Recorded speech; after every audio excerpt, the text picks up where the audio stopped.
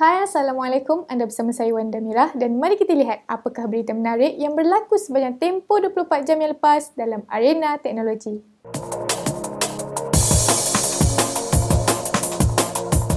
Huawei kini melancarkan beberapa peranti terbaru mereka di China.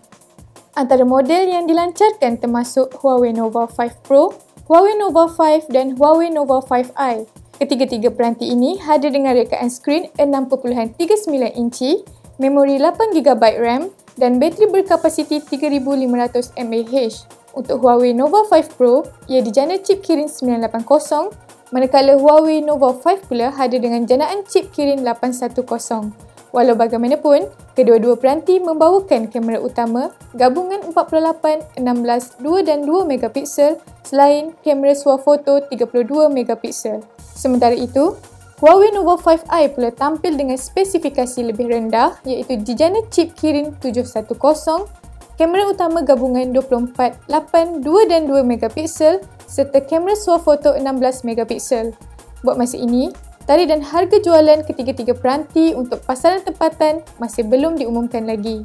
Seterusnya, Huawei MediaPad M6 turut dilancarkan dengan pilihan saiz 8.4 inci dan 10.8 inci. Ia menyertakan janaan chip Kirin 980, memori 4GB RAM serta pilihan storan 64GB dan 128GB. Melengkapkan peranti adalah kamera utama 13MP, kamera hadapan 8MP selain hadir dengan 4 pembesar suara yang dioptimasikan bersama Harmon Kardon. Namun, tarikh jualan untuk pasaran Malaysia masih belum diketahui. Mengenai Huawei lagi, Huawei MediaPad bakal hadir di pasaran menjelang Oktober 2019 kelak. Peranti ini dijangka akan menggunakan sistem operasi Android dan bukannya Hongmeng OS. Bukan itu sahaja, ia turut ditawarkan di kesemua negara dengan rangkaian 5G kecuali Amerika Syarikat. Akhir sekali, MDEC telah melancarkan inisiatif untuk golongan wanita dalam sektor keselamatan cyber. Menerusi kerjasama dengan pelbagai pihak, satu platform telah diwujudkan untuk golongan khususnya wanita kembali pada ekosistem kerjaya dalam industri. Dengan ini, secara tidak langsung, ia akan dapat menggalakkan penglibatan wanita dalam industri cyber.